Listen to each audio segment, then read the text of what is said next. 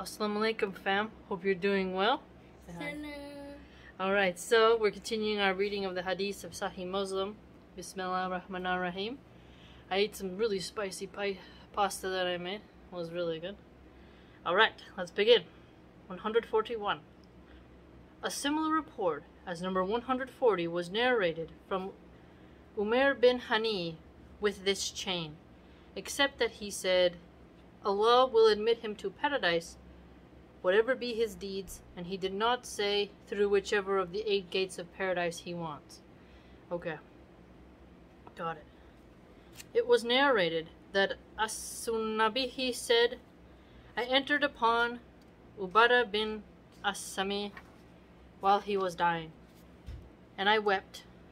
He said, Take it easy. Why are you weeping? By Allah, if I am asked to bear witness, I will bear witness for you. And if I am asked to intercede, I will intercede for you. If I can, I will help you. Then he said, By Allah, there is no hadith that I heard from the Messenger of Allah, peace be upon him, in which there is anything good for you, but I narrated it to you, except for one hadith, which I will tell you today, since I am about to die. I heard the Messenger of Allah, peace be upon him, say, Whoever bears witness that none has the right to be worshipped but Allah, and that Muhammad is the servant of Allah, Allah will forbid him the fire. Okay. It was narrated that Mu'adh bin Jabal said, I was riding behind the Prophet, peace be upon him, and there was nothing between him and I but the back of the saddle. He said, O Mu'adh bin Jabal. I said, Here I am at your service, O Messenger of Allah. Then he traveled along for a while. Then he said, O Mu'adh bin Jabal. I said, Here I am at your service, O Messenger of Allah. Then he traveled along for a while. Then he said, O Mu'adh bin Jabal. I said, Here I am at your service, O Messenger of Allah.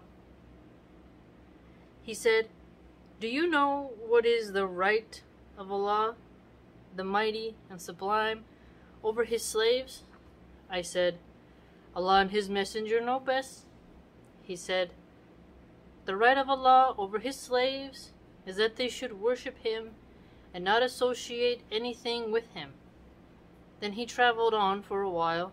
Then he said, O Mu'adh bin Jabal. I said, Here I am at your service, O Messenger of Allah. He said, Do you know what is the right of his slaves over Allah if they do that? I said, Allah and his messenger know best. He said, that he should not punish them. Interesting, I didn't expect that ending. It was narrated that Mu'adh bin Jabal said, I was riding behind the Messenger of Allah on a donkey called Ufair, and he said, O Mu'adh, do you know what is the right of Allah over his slaves, and the right of his slaves over Allah? I said, Allah and his messenger know best. He said, the right of Allah over his slaves is that they should worship Allah and not associate anything with him, and the right of his slaves over Allah the Almighty and Sublime is that he should not punish the one who does not associate anything with him. I said, O Messenger of Allah, should I not tell the people of this good news? He said, Do not tell them lest they complacently rely on it. Complacency. That's interesting. It was narrated from Abu Hassan and Al-Ash'ath bin Sulaim that they heard Al-Aswad bin Hilal narrating that Mu'adh said, The Messenger of Allah, peace be upon him, said, O Mu'adh, do you know what is the right of Allah over his slaves? He said, Allah and his messenger know best. He said, that Allah should be worshipped and nothing should be associated with him. He said, Do you know what their right is over him if they do that? He said, Allah and his messenger know best. He said that he should not punish them. So that's interesting because it's like you're commanded not to associate partners. If you don't do that, It's good for your accounting, basically. It was narrated that Aswad bin Hilal said, I heard Muad say, the Messenger of Allah, peace be upon him, called me, and I responded. He said, do you know what the right of Allah is over the people? And he narrated a similar hadith as 145, which is what we just read. Nice. It was narrated that Abu Hurairah, may Allah be pleased with him, said, a group of us were sitting around the Messenger of Allah, and Abu Bakr and Umar were with us. The Messenger of Allah, peace be upon him, got up and left, and stayed away from us for a long time. We were afraid that he might have been harmed by some enemy when he was on his own, so we panicked and got up, and I was the first one to do so. I went out looking for the Messenger of Allah, peace be upon him, until I came to a walled garden belonging to the Ansar of Banu Najjar. Cool, walled garden of the Najjar tribe, who was an Ansari member. Wow. I went around it looking for a gate, but I could not find any. Oh, sounds like something I would do for security. Poor male person who has to deliver packages. There was a small stream that entered through a hole in the wall, coming from a well outside the garden. So I drew myself together like a fox, and entered upon the Messenger of Allah, peace be upon him. He said, O Abu Hurairah. I said, yes, O Messenger of Allah. He said, what is the matter with you? I said, you were among us, then you left and stayed away from us for a long time. We were afraid that you might have been harmed by some enemy when you were on your own, so we panicked, and I was the first one to do so. I came to this garden and drew myself together like a fox, and these people are behind me. He said, O Abu Hurairah, take these 2 sandals of mine, and whoever you meet beyond this wall, who bears witness that none has the right to be worshipped but Allah, with certainty, in his heart, give him the glad tidings of paradise. The first one whom I met was Umar, who said, what are these 2 sandals, O Abu Hurairah? I said, these are the sandals of the Messenger of Allah, peace be upon him, who sent me with them to give glad tidings of paradise to whomever I meet, who bears witness that none has the right to be worshipped but Allah, with certainty in his heart. What? Umar struck me on my chest so hard that I fell down on my backside and said, go back, O Abu Hurairah. So I went back on the verge of tears, and Umar followed me closely. Why did he hit him? The Messenger of Allah, peace be upon him, said to me, what is the matter with you, O Abu Hurairah?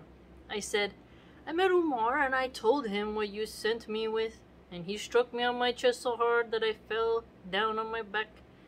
And he said, go back. The Messenger of Allah, peace be upon him, said, O Umar, what made you do that? He said, O Messenger of Allah, may my father and mother be sacrificed for you. Did you send Abu Hurairah with your sandals to give glad tidings of paradise to whomever he met, who bears witness that none has the right to be worshipped but Allah, with certainty in his heart? He said, yes. Umar said, do not do that, for I fear that the people will complacently rely on that. Let them carry on striving to do good deeds. The Messenger of Allah, peace be upon him, said, yes, let them. Interesting, the relationship between Umar. He kind of hit him. It's kind of mean to laugh at, but I don't know why. It's kind of funny. Anas bin Malik narrated that the Prophet of Allah, peace be upon him, said, when Muad was riding behind him on a mount, O Muad, he said, here I am at your service, O Messenger of Allah. He said, O Muad. He said, here I am at your service, O Messenger of Allah. He said, O Muad. He said, here I am at your service, O Messenger of Allah. He said, there is no one who bears witness that none has the right to be worshipped but Allah, and that Muhammad is his slave and messenger, but Allah will forbid him the fire. He said, O Messenger of Allah, should I not tell the people about it, so that they may rejoice? He said, rather, they will complacently rely on it, So Mu'adh narrated it when he was dying, so as to absolve himself of responsibility. Okay, I think this one, by Anas bin Malik, has like, I think, I don't know, that one seems like to have a really nice finish there. It's like, dying to absolve himself of responsibility. It's pretty clever. Very interesting ending. Because, I mean, then it's like you're on your deathbed, you don't have to go around hearing everyone using it for any willy-nilly thing, right? But at least he said it before, instead of just taking it to the grave, you know? Mahmud bin Rabi said, I came to Al-Madinah and I met Itban bin Malik. I said, there is a hadith that has reached me from you. He said, something happened to my eyesight, so I sent word to the Messenger of Allah, peace be upon him, saying, I would like you to come to me and pray in my house, so that I may take that spot as a prayer place. So the Prophet, peace be upon him, and whomever Allah willed of his companions came. He entered and prayed in my house, and his companions were talking among themselves. They spoke of the hypocrites and their evil, and the Muslims suffering as a result of that. And they attributed most of it to Malik bin Dukshum. Malik bin Dukshum. Wow. And they wished that the Prophet, peace be upon him, would pray against him, and he would die.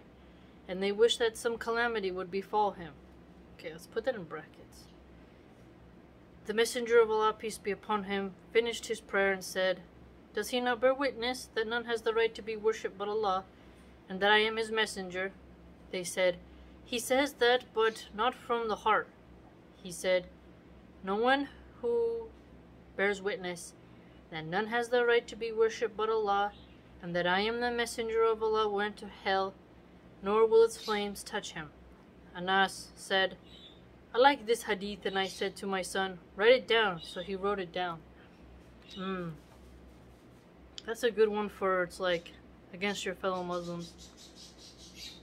You know, you don't know what's in someone's heart, you don't watch out. Very interesting. Itban bin Malik narrated that he became blind. So he sent word to the Messenger of Allah, peace be upon him, saying, come and designate a place where I can pray in my house by your praying in it. The Messenger of Allah, peace be upon him, came with his people, and a man from among them called Malik bin Dukashim was absent. Then he quoted a hadith similar to number 149, Sulaiman bin al-Mughira. Oh man, there's that name I like, al-Mughira.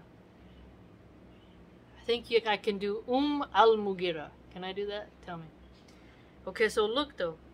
This one, it was like, come and designate a place where I can pray. That one I think is very more clear. Because when I first heard it, I was like, oh, if he sits in a particular spot and then people want to do it where he did it, does that then become like a bidah? Like you're not supposed to like make things up. I don't know. Like he doesn't want you to take his place of his grave as a ritual spot.